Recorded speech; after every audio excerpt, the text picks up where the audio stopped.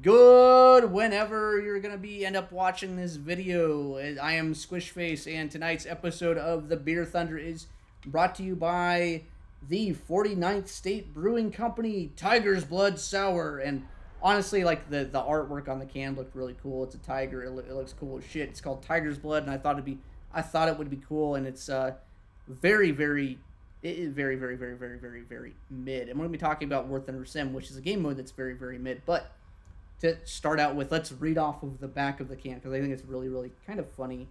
And this is a tropical blonde sour. It is brewed as an homage to our favorite Hawaiian shaved ice flavor of the same name. Yeah, they messed up with it's brewed as an homage, not brewed as a homage. That's bad English. That's not. It's pretty bad. But it's the shaved ice flavor. Tiger's Blood Sour is ferociously fruity. I don't ever think that I want anything labeled and to drink anything that is ferociously fruity, but you know what? We'll go with it.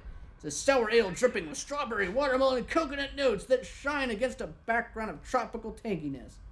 And this shit's a cider. It tastes like a cider. It goes down like a cider.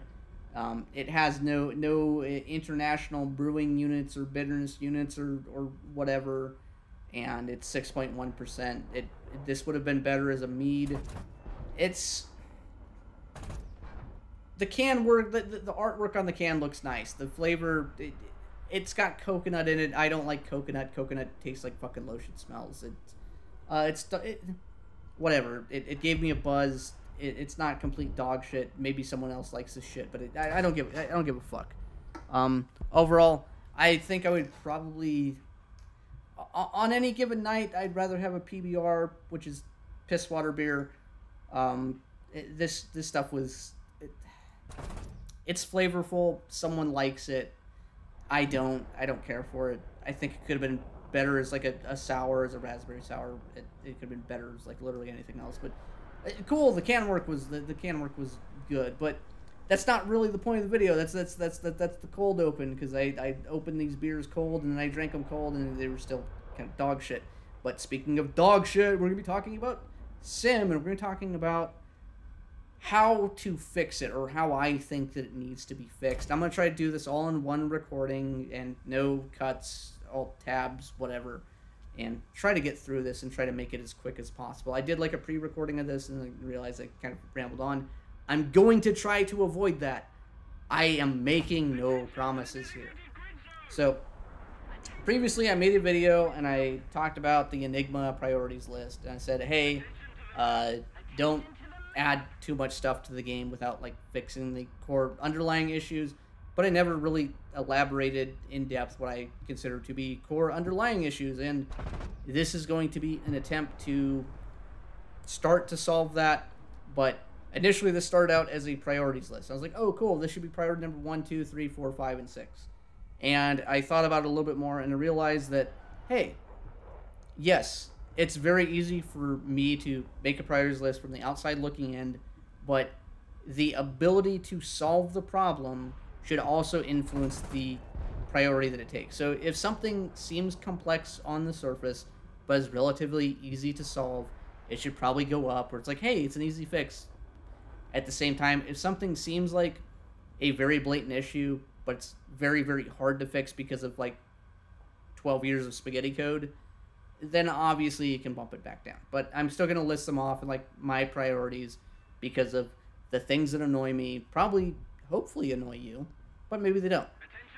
Anyways, starting from numero 0, because I think 0 needs to just be like put first and foremost, is just fix the economy. Just make the rewards better for doing PvP stuff.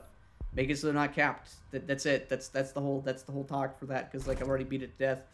It's 0. I just want to say that like I'm not forgetting the economy exists. The next thing though is just one of the things I've noticed in the latest patch, the latest major patch, is the game crashes when I alt-tab. Now, this priority is like number 1 because I think it's easy to fix, but also it's like really, really annoying because like I go to change my music on my Spotify and the game crashes and like I have to like close the game, restart, go try to find the lobby. It doesn't like let me back in. I gotta cancel that. Then I gotta go find the lobby again and get in like manually.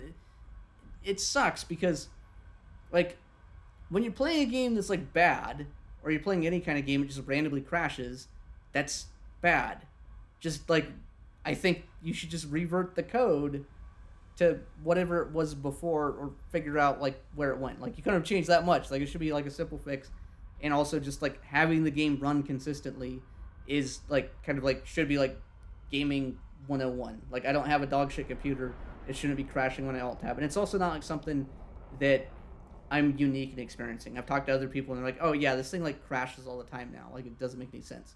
Now, with that being said, that's not a sim specific issue. That's just a game issue. Like just make the game run on computers. Not that hard, or not that hard as a design perspective. The next thing though is going to be a little bit more nuanced. And my number 2 objective for fixing the game is fixing split lobbies. Split lobbies are something that have existed for a long time now, and what happens is you join a sim lobby, it gets a little bit too old, it ages out, and then it segues into 2 different lobbies where you end up with one where people can't join it, and when they click on that lobby, they join a new lobby that is also not like separate and distinct, but it's just like one that runs parallel. So what happens is you think you're signing up for an 8 versus 8 game or a 10 versus 12 game or whatever, and you think you're going to have like a populated server, but because it's an hour and 10 minutes in, or an hour or whatever, or 56 minutes, whatever the time divergence is, because of Steins Gate, you end up in a 1v2. You popped a booster, and you pop into an empty lobby, and you're flying against nothing. You're flying against bots. You're not doing anything. You're like, oh wow, I signed up for this like sim experience, but I'm gonna have like a dynamic game, and like, no, you're not. You're just gonna be there, twiddling your thumbs. That is not good. The fact that you signed up for one thing, the server showed you that you were gonna have like this kind of game experience, and then the game experience is like literally the opposite of that. That's bad game design. It should be solved. It should be something like, because it's been around for so long, should just be on the list, like at one of the top things. Now, next thing that I have is not something that is a bug.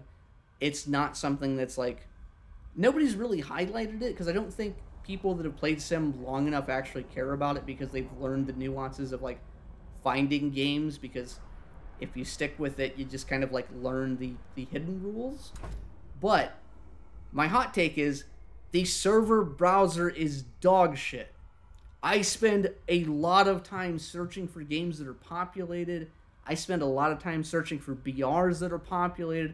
I spend a lot of time just trying to find a game other than just playing it. The fact that the server browser doesn't just like make it intuitive to play the game is stupid. Like right now, the way the server browser works is, in order to segregate your battle rating range, you have to crew up a plane, and if you want to just search that own battle rating range, like say if I want to search like 5.3 to 6.3 or 4.3 to 5.3 or whatever it is, I have to put like a singular 5.3 plane, and then it like X out all my other crews, or just have like literally like crews that only fit into that. I have to basically engineer my own search filters, which is dumb. It's really, really dumb.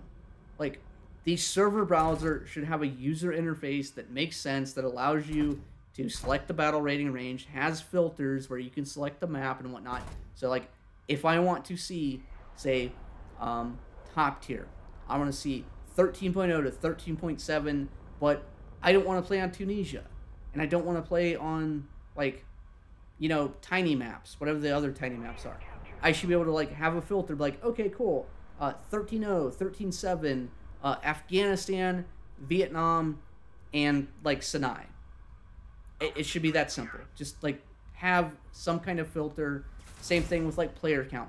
If I want to sort the servers by player count and have the whole entire battle rating range, if I can do that really quickly and sort by player count, I'd be like, oh hey, there's like 32 people playing like 2.3 to 3.3, and there's like 3 or 4 different lobbies that are really, really popular at this BR. It makes it easier for players to find the games, because Sim's not very populated. And the thing is, with the current system, if it became very, very populated, it would be very, very hard for you to find the server that your friends are in, which kind of brings me to like another quality of life thing. Is like, hey, the server browser, like, you can put like a little symbol next to the thing, or have like, you know, the friends list, like, oh, hey, join this guy's thing in progress, where you can, you know, pick a plane that is on his team and you can join your buddy really quickly. Like, having the server system where finding the games that you want to play would make sense. That's easy, and it's not solving any of the other problems, but it's saying that, hey, if you want to play Sim as it currently exists, we're going to make it easier for you to do it in a way that suits what you want to do. Now, with that being said, we're going to move on to point number, I think it's Quattro at this point. I think it's 4. I got it labeled on my sheet as 3 because like I ended up copy pasting them and like moving them around. Because like, oh, I thought about it and did some thoughts and then I moved them. Which, point number Quattro is a gameplay thing.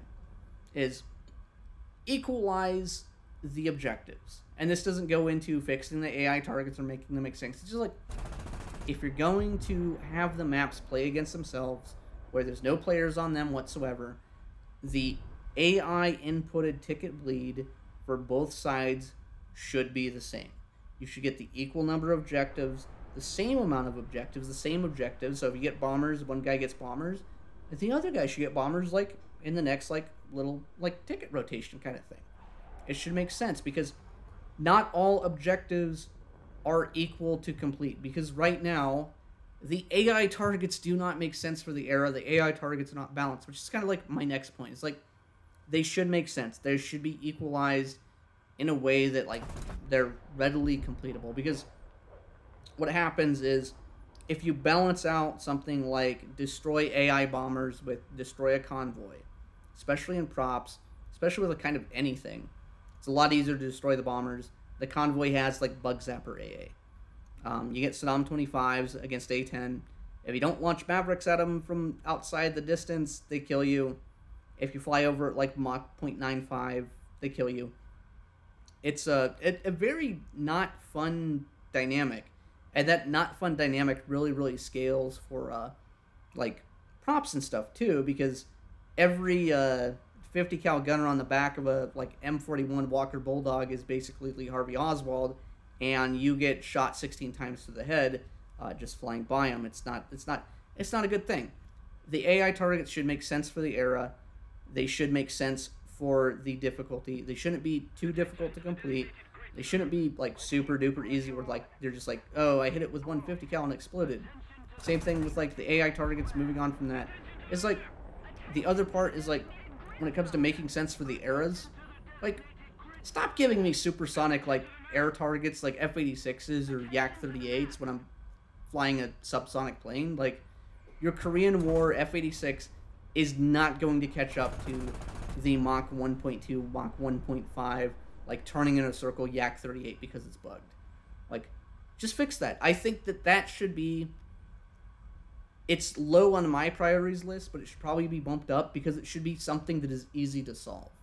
Or at least like the supersonic aircraft thing should be easy to solve. The AA thing might be harder to solve because of like the underlying code stuff. I don't know. I'm not a programmer. My very last point, though, probably the most controversial one, is like, I think that we need to take some kind of steps to limit the map size and the amount of servers that are created at a certain time. Because what is happening right now, and what I've noticed when I play mid-tier, is that people that are abusing the system, people that are just trying to like bomb to maximize their grind, have kind of taken over. You don't have very populated servers in mid-tier right now, because it's not popular, it can't be popular, and the people that are playing PvE are basically spread out to 16 different servers in minimal populations on maximum size maps, so that people that join Sim, people that want to play like mid-tier F-86, F9F, that kind of stuff, they end up in maps that are predominantly like unoccupied. It means that people are getting into Sim and they're having a bad gameplay experience even when they get into the games that they think that they want, because they don't understand the unspoken rules. And the fact that there are unspoken rules is dumb. So I think that if Gaijin could solve some of these, they don't have to solve all of them at the same time. I think the server size thing, the map size thing, that's got to be like hashed out. It's got to be a little bit more nuanced. I think that with the server size thing, like what I would do right now, off the top of my head, is spitballing is like, hey, if you create Tunisia as its own server, right, for mid-tier jets or whatever, cool. You can start that game as a 2v2. If you start a Sinai or a big map, that threshold should start at like 5v5, so that people can't go out and create 2v2 gigantic large maps that are unpopulated. I think that might go a little bit of the way to mitigating the problem. At the same time, maybe Gaijin needs to make a system where they look at all of the players that are trying to play that BR range, and they limit the number of servers they created. Like, hey, no, you can't create this server. There's already 3 other servers you can join. Go join these. Stop trying to abuse the system so that the player base is spread out to, like, Kingdom Come. But anyways, I'm going to cap the video off. I try to do it all in one take, trying to make it nice and smooth, nice and, like, flowy. I got some tiger's blood, and I'm, like, probably going to go shit myself at this point because fucking this shit sucks. But anyways, that's my TED Talk. I hope you guys enjoyed it. If you didn't, I don't know. Send me hate mail. I'm probably not going to read it.